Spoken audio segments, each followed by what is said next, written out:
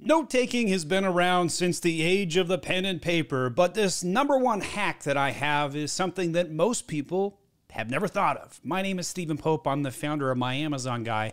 And in this video, I'm just going to simply show you something inside of Google Docs. And it may change everything for you. So every week when we meet with one of our clients, we have an ongoing relationship. Could be 3, 4, 5-year relationship ongoing.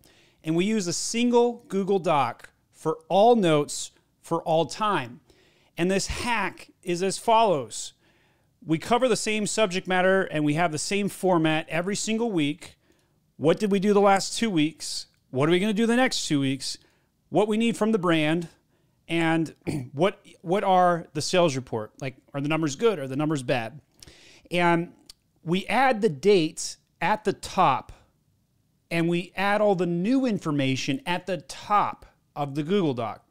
This throws off lots of people. So day one, when we hire a new employee, we explain this in our onboarding information. How to take notes at My Amazon Guy.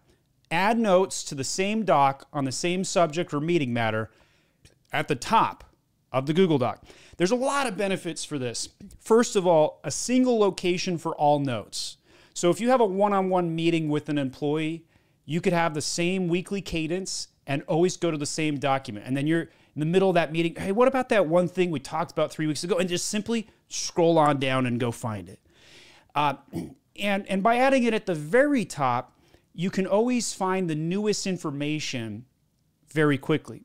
So if you're on the fly, you're on your cell phone, you're pulling up the doc, you don't have to scroll down all the way to the bottom of the document. It's at the top. You have the latest and greatest information.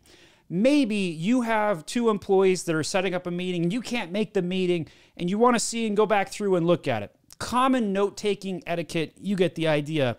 But by placing it at the same location, at the top of the document, it allows for lots of tracking, history. You can go back and forth and say, hey, I had this particular graphic completed for this listing on Amazon, or I had this particular thing published at this time. All of these annotations for the history of the account. And what's really awesome about this is if at any point in time I go to sell my Age of Sage brand, I'm building a hold. I got a daughter. I'm going to give this brand over to her someday. She is going to be able to take 10, 15 years of notes in one single document. Now, if this document got too large, we could always break it up and say, this was 2023, this was 2024, and cross-link it between the document. One of the other nice things about Google Docs is you can cross-link other documents like this. Walmart listings right there. We got a Google Sheet. And it immediately I can go over to that doc and link it back and forth. So really awesome functionality occurs in Google Docs. This is a very underutilized technique on how to do all of these things. Another really cool thing that's come out recently inside of some enterprise tools inside of G Suites. So you Microsoft people or you other people that don't use G Suite technology through Google, you won't get a hold of this.